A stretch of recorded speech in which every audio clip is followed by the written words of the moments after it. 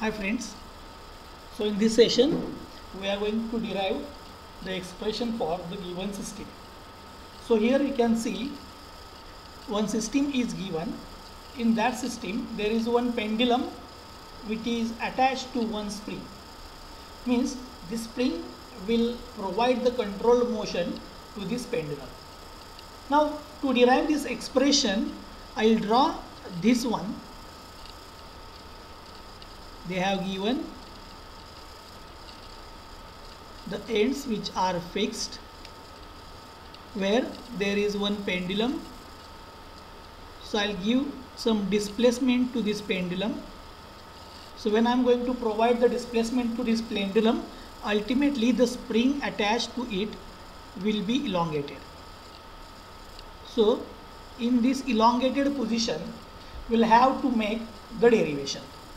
Now to make this derivation, what I'm going to do, just see the angle turned by this pendulum, consider this angle is theta, and from this position, here you can see from this position the spring is elongated, consider the elongation distance till this point is delta.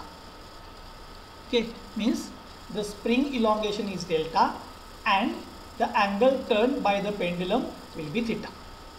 The remaining rotations I am going to keep same, that is the stiffness is K, the length from this pivot point to this spring point is A, means this vertical distance is A, and the length of pendulum is L. The pendulum is having one bob, that is mass attached to it at the end. Now here you can represent this linear displacement of spring as x also. So in this problem the spring will be linearly displaced and this mass means pendulum will be angularly displaced. So for this condition we will have to derive this equation. Now to displace this mass we will have to apply the torque in this direction, means the displacement of this pendulum will be in this direction. Okay, so this will be the displacement. Okay, so I'll write here, this is the displacement of this pendulum. Now the inertia force, this inertia force or inertia torque will act in the opposite direction to displacement. So normally in linear system we consider the inertia force, here I will consider the inertia torque which is opposite to the displacement. So the inertia torque will be, in linear system we call F is equal to ma, in angular system we call F, instead of F it is torque, and torque is equal to I alpha, which is similar to F is equal to ma. In linear system we have F which is equal to ma. Replace all the terms in angular, so instead of force there will be torque, instead of mass there will be mass moment of inertia, instead of acceleration there will be angular acceleration. So it is torque is equal to I alpha. This same term we represent by I into alpha is nothing but the second differentiation of theta with respect to time. So I theta double dot. Okay, so this is the inertia torque applied on this mass. Now by using the geometry we will determine this displacement delta. So by geometry I am going to consider this small triangle. Consider this small triangle. So when I am going to consider this small triangle, then in this small triangle this is the displacement theta, angular displacement theta, and this is the linear displacement delta. Okay, and this distance is vertical distance A, so I'll mark this distance as A. Now from the figure, if this theta is small, because normally in the vibration, the angle or displacement of vibration is very, very small. So if this theta is small, then if I take sine theta, then that will be equal to theta. So if the angle is small, then sine theta will be is equal to theta, and that will be equal to, here we'll have to take the sine theta. So sine theta will be delta divided by E. Delta divided by E. Okay, opposite divided by hypotenuse. So the value of delta will be, delta is equal to A into theta. Okay, so we have the value of delta, and that will be equal to A into theta. Now I am going to show the forces acting on this system. Now to show the forces acting on this system, I'll use the different pen. See, here because of the elongation of spring, one force will act in the opposite direction to displacement, and this force is spring force K into displacement, and displacement of spring is delta. So this force is K into delta. Then another one force will act, which is downward, and that force is nothing but the weight of this mass, and the weight is mg. The weight is mg. Means on this system there is one spring force which will control the motion. Means during the deformation, this force will act in opposite direction to deformation, and weight will be acting in downward direction.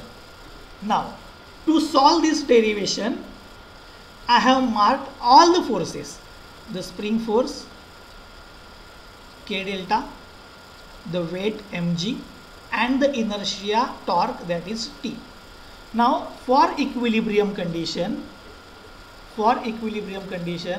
I am going to derive this equation. So consider equilibrium condition. So for equilibrium condition, what I can write? I can write the moment about this pivot point. Consider this point as O. Moment about this point will be equal to 0. So summation of moment about O will be equal to 0, and that will be equal to, now we'll have to write the moment. See, so first take inertia torque. So inertia torque T. Now we'll have to consider the direction of torque positive, that is the clockwise direction positive. So take the moment of mg. So we'll have to represent this force on this line. So this force will be in downward direction. So force into perpendicular distance. This perpendicular distance is nothing but x. So we'll have to consider this distance as x. Okay, so displacement of this mass, and displacement of this mass is, I'll write here, mg into x. Okay, so I have considered from this point to mg, this distance is x, and from this point to the attachment of spring, it is delta. Now the direction of mg will be in clockwise direction, so this will be positive. Now we have finished with mg, we have finished with inertia torque. Now write for the spring force. This spring force is K into delta. Okay, so force is K into delta into distance. This vertical distance is nothing but A. So K into delta into A, and it will be again in clockwise direction, so it is positive. So all the moments that we have taken are in clockwise direction, so all are positive. So initially we have determined the value of delta, similarly determine the value of x. So to determine the x, again I am going to consider one triangle, but this triangle will be greater as compared to the initial triangle. Initially we have considered till this point. Now we are going to consider till this m up to mass. So this triangle will be having angle same, that is theta. Now the length will be L. Length will be L and this distance is x. As we have considered this angle is small, so for small angle take sine theta, and this sine theta will be equal to theta equal to, so sine is opposite divided by hypotenuse, so it will be x divided by L. So the x will be theta into L. Okay, so we have value of x and we have value of delta. Now put both the values in the given equation. So I am going to put the value in this equation. Just wait. So I am going to put the value of torque is nothing but I theta double dot plus mg into value of x is theta into L plus k into value of delta is a into theta into a. Okay, so this equation will become I theta double dot plus mg into theta L plus k into a into theta into a. Now the moment of inertia. Now the moment of inertia for this case will be mass and length. So we can write mk square, that is ml square. So mass moment of inertia is mk square. Here radius is L of the pendulum, so we can write ml square into theta double dot plus mg into L theta plus k into a square theta is equal to 0. Now whatever the terms which are common, that I am going to take common. So equal to, the first equation will remain as it is, plus in these two equations we have common theta, so I will take theta common. So in this equation mgl plus ka square will remain in bracket. Okay, so ml square theta double dot plus theta in bracket mgl plus ka square. Now to convert this equation into standard SHM form or standard differential equation form, I am going to divide the total equation by this ml square. So ml square by ml square, so it will remain 1 plus. Now divide this equation by this value ml square. So mgl plus ka square. So this value divided by ml square. So I have divided throughout the equation by using the ml square. So this equation is nothing but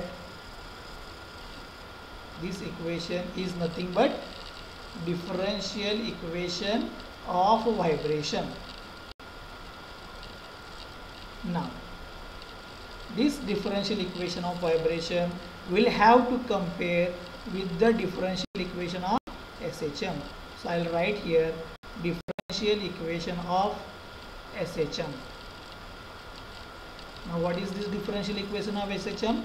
That we have seen in earlier videos, that x double dot plus omega square x equal to 0. I have written this equation in linear form. Convert into angular form. So instead of x, write theta double dot omega square theta is equal to 0. So this is the differential equation of SHM. Now compare our equation with differential equation of SHM. So here we have theta double dot, here we have theta, means omega square will be equal to this bracket. So here I will write compare compare with differential equation of SHM. So when we compare, we know that omega square will be equal to omega square will be equal to that bracket. Okay, so it will be equal to this bracket, and this bracket is mgl plus ka square divided by ml square. So take root on both sides. So omega n is equal to root mgl plus ka square divided by ml square. So this is the natural frequency, it is the circular frequency. And if you want in the form of Fn, then Fn, that is natural frequency, is equal to 1 divided by 2 pi root k by m. Root k by m is nothing but omega n. So here I will put the value of omega n. So this equation will become mgl plus ka square divided by ml square. Okay, so 1 divided by 2 pi root mgl plus ka square divided by ml square. So this is the value of natural frequency for the given system. Okay, so I'll quickly revise the derivation. In this derivation, we have to consider, see, the displacement of spring, displacement of this mass. So we have applied the torque. So in the opposite direction, there will be inertia torque, that is I alpha, in the opposite direction of displacement. The force of mass will be acting downward, that is weight will be acting downward, and the spring force will be in the opposite direction. So I have given the notations. Then I have taken the moment about O. The first moment is the inertia torque, second will be of mg, and third will be of k delta. And I have put all these values of delta and x in this equation. Simplify this equation till we get the standard form of differential equation, and compare the standard form of differential equation with differential equation of SHM. We will get the value of omega square. From that you will get omega n and f. Okay, thank you.